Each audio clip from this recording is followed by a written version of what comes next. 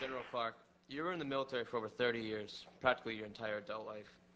It's obvious, therefore, that you have foreign policy credentials, but what in your career has prepared you for the domestic challenges that you will surely face if elected president? Well, I was responsible in every stage of the military for the people that served under me and for the families that were there. And what we discovered in the volunteer Army was that you couldn't ignore these people. The Army's 60% or more married. And so their housing, the schools their children went to, the availability of health care, the time off they had with their families, the ability to get the children babysitters or later child development center spaces, all that was very important to being able to build a unit and a team.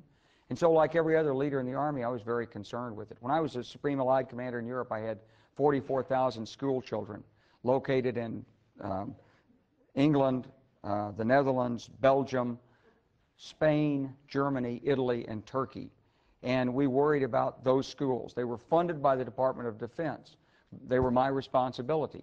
And the students that were there were children of the people that worked for me. And so we had to make sure the curriculum was right, the funding was right, the administrative support was right, the parent-teacher-student associations were right. We changed the curriculum. We changed the leadership in some of the schools. We put in new procedures. We tried to give greater local control. We got rid of math land. We fought to get Head Start in those schools and so forth. But I worried equally about health care. The doctors, the hours the clinics were open. When I was a commander at Fort Irwin out in the Mojave Desert, we were a complete isolated community. I held town hall meetings. I owned everything on that post. I remember driving down post one day, and my wife said, "You see that big pothole?" I said, "Yes, dear." She said, "That's your pothole." She said, "Your engineers, they've been threatening to fix that pothole for a week, and it's still there. When are you going to do something about it?" I said, "Yes, dear." And she said, "By the way," she said, "do you know that your commissary is out of Pampers?" I said, "No, dear, but I'll fix that too." I mean, I was responsible for the whole kit and caboodle. And so I've been on the delivery end. I never made a law about social services. But when people talk about those laws, I see the faces of people who came to my office.